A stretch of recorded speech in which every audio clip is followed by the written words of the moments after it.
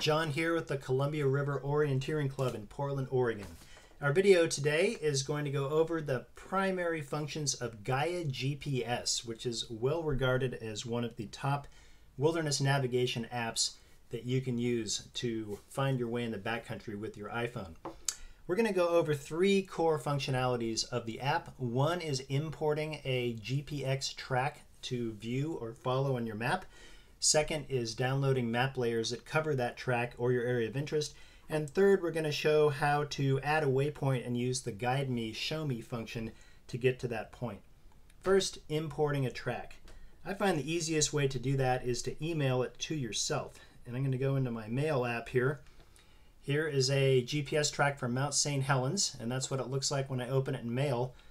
Notice the file attachment at the bottom with the gray box around it. What I want to do here is what Apple calls a long touch, which is holding my finger on that square for about 4 seconds. Be patient here. I know you can't see my finger, but something cool is going to happen. Then we get a pop-up box that says Open in Gaia GPS. Let's tap that icon, and in a moment the app should launch. If we be patient here for a sec, we'll see a little message that says all imports complete. That's good. That means your track was brought into the software. We can view your tracks by going to the upper left hand icon on the top menu, on the top row of icons, which is the menu icon. It looks like three horizontal lines.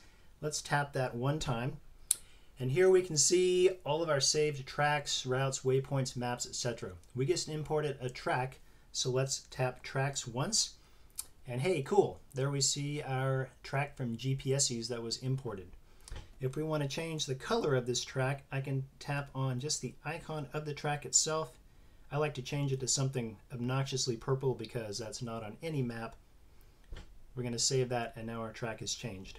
To view our track on the map, we can tap it once, and then we'll pull up Show on Map. We now have our GPS track overlaid on a map of Mount St. Helens. Pretty cool. Okay, so that's our first task. Next, we want to download maps that cover our area of track.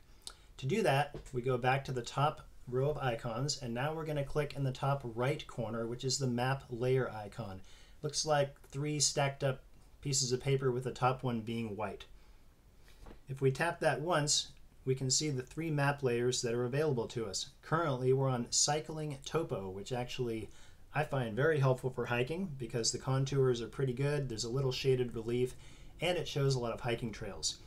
Let's go through these 3 layers quickly. Let's tap US Topo, and notice in the map sliver on the left, the underlying image has changed.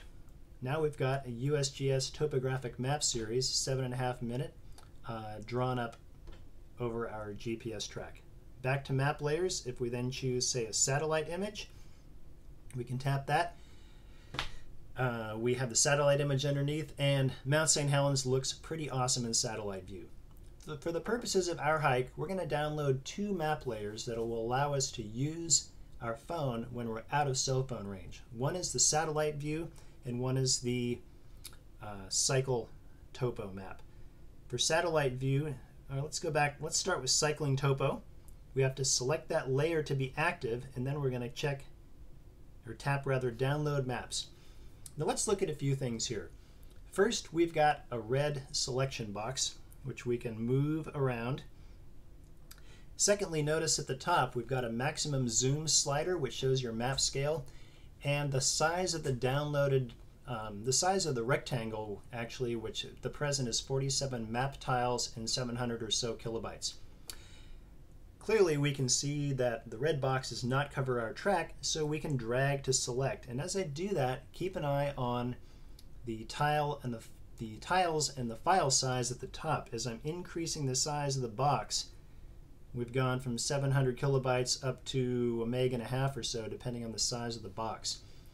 That file size will also increase as you move the slider bar and the zoom up or down, but for hiking, 1 to 24,000 is a great number, and we're going to leave it at that.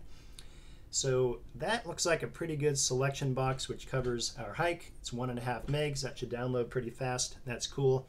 When you're ready to save your map, you simply tap Save in the lower right-hand corner. You want to give your map a nice name. Let's call it St. Helens, and then tap Download. A little spinner bar should start doing its thing in the upper right corner. That tells you your map is downloading. Depending on your Wi-Fi or connection speed, that can take anywhere from a few seconds to a minute or so. And now to see that our map has actually been saved, we're going to go back to the menu in the upper left corner. Single tap on that. Under Save, we want to tap Maps, and there it is, 93 tiles, Mount St. Helens. We got one map. Let's go back to our map screen, and now we're going to download a satellite image of the same area. One more tap on the map layer in the upper right-hand corner. Load satellite imagery. Tap on the left. That looks good. One more tap on the map layer, and let's choose Download Maps. Let's notice a couple of things here that are going on. One, we've got our familiar red box with the blue dots on it, but underneath in the background, which is a really cool feature of this app, we've got an orange box. The orange box shows you the area for the maps, or the map area that you have already downloaded. So if you're trying to have multiple layers of coverage like this, which can be really handy in the backcountry, you can align our blue box pretty much over the orange box, click and drag, and you've got an identical coverage with your new one. However, if we look at the top of this screen, we've got not necessarily a problem, but something that might need some adjustment. We've got a lot more tiles and a much bigger file size. To change this, we could go for this, but it's going to take a little more room on your phone. I'm going to slide the max zoom from 1 to 12,000 to the left to 1 to 24. Watch what happens to our file size. We're going to go from 12 megs down to 5 megs, which is a little bit more reasonable. Let's go for that and save it. Once again, we tap Save in the lower right-hand corner. Give our map, we'll call this St. Helens Satellite. Download, it's going to chunk away, take a little more time because the file size is a little bigger. And again, upper left corner, menu, maps, saved maps. Now we have our 2 saved maps in there. So cool, we've done 2 of our first 3 tasks. We've downloaded the track to follow offline, and now we've downloaded this map data offline. And doing this will let you use your phone for a navigation tool when you are out of cell phone range. Our third task is to add some waypoints and see how the Guide Me function works. We're going to go back to our main map. We'll turn it on the cycling topo layer and say we want to add a waypoint at the trailhead, which is always good practice. To do this, we tap the waypoint icon in the very top row. That's the 4th icon over, and it looks like a little pin with a plus sign next to it. One tap on that brings up our waypoint menu. I almost always choose the top one, which is Create Waypoint. Tap that once. And now we have a screen with a waypoint and a little blue circle around it. This is very handy because you can zoom in on the map, zoom in and out, and drop it wherever you want to by touching on the circle and dragging the waypoint around to the precise spot where you want to drop it. You always want to give your waypoint a name. The default is the date and time, which is not real helpful when you're out in the woods. So we're going to call this car. At this point, we can click Save. But for now, I'm going to tap Save and Guide, which does something done, and then Save and Guide. Let's see what's going on now. I'm going to zoom out a little bit. When you click Save and Guide, I have this orangish red line that's been drawn on the screen, and at the bottom of the screen is some very helpful information. It tells me from my current position in Portland, as the crow flies, it's 52 miles and a bearing of 29 degrees to get from where I am to that waypoint. Now, unless I was a hummingbird, I probably would not be going that way, but when you're out in the woods trying to navigate, when you're out in the woods trying to navigate between 2 points, having that distance and bearing is very helpful. As far as a battery saving technique, what you probably would want to do to move between bearings far apart is to pull up this screen, get a quick distance and bearing. You can turn it off by tapping the big X at the lower right corner.